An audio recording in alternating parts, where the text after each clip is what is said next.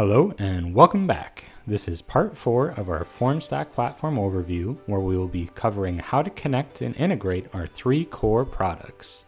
This video assumes that you've already watched the first 3 videos in our series and have some general knowledge on how to navigate and use our products. We'll continue to use our example of creating a new hire form, which generates a PDF to be delivered for signature. Let's start with how to connect your form to your document.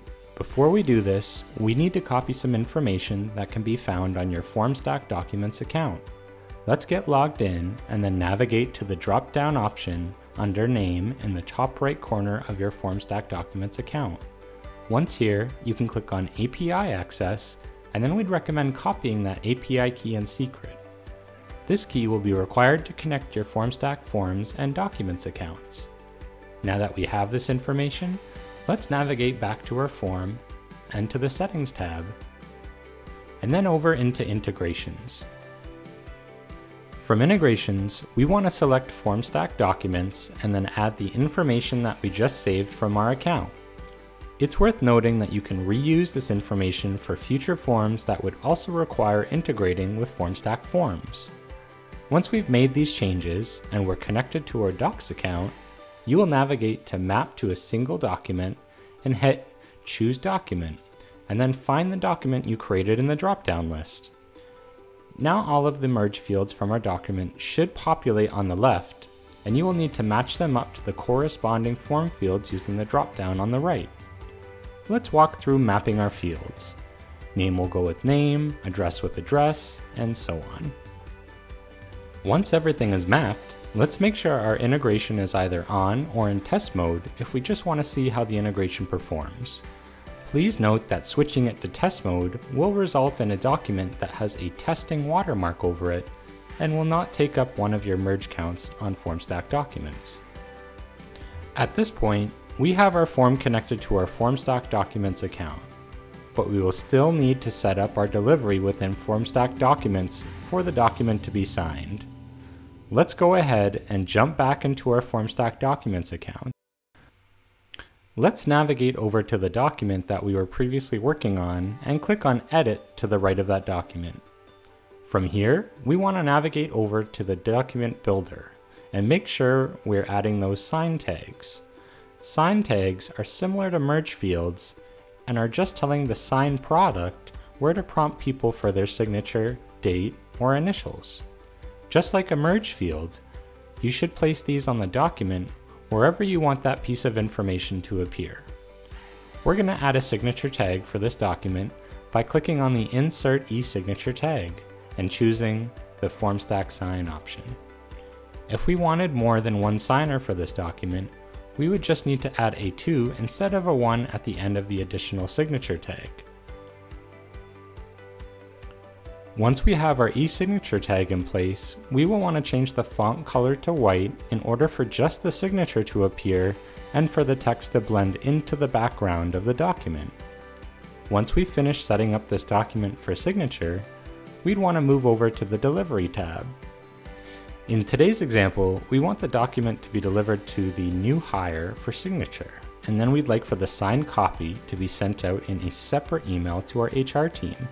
To get started, we're going to make sure that we have the email delivery set up for our HR team. Following our previous delivery example, we can configure the subject and body of the email, as well as add any merge fields that we want to populate in the message itself.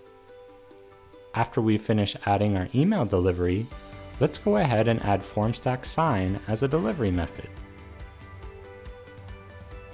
Clicking on New Delivery again, and then clicking on Formstack Sign, from here, we will want to make sure we're able to log in to our Formstack Sign account in order to authenticate and connect both our document and sign accounts. It's worth noting that all of the configuring we need to do for Formstack Sign is done within Formstack Documents. In our third video in this series, we wanted to make sure you knew how to use Formstack Sign as an independent product and had an understanding of how it works.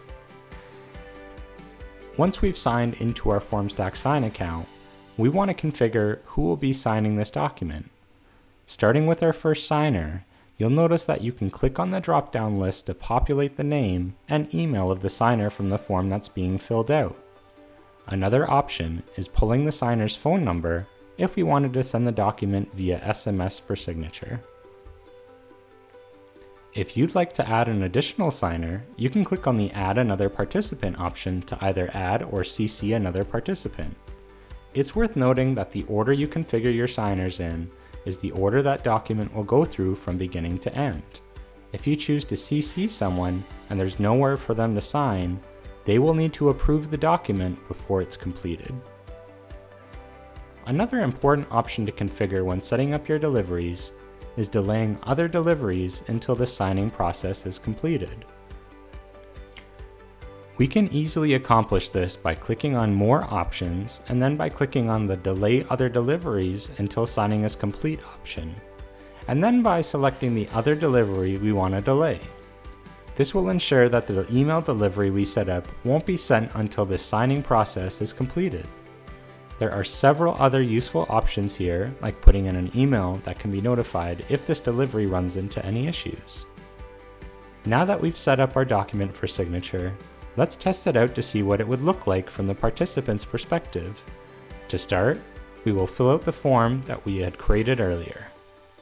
Once filled out, you will notice an email with instructions to review and sign a document that was created based on our Formstack document setup.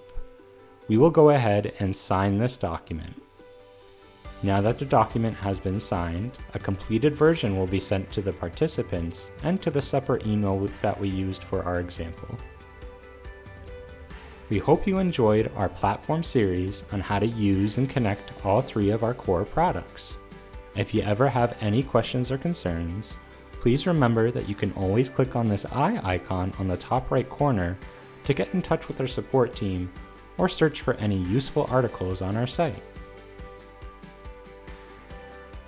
Thank you for watching.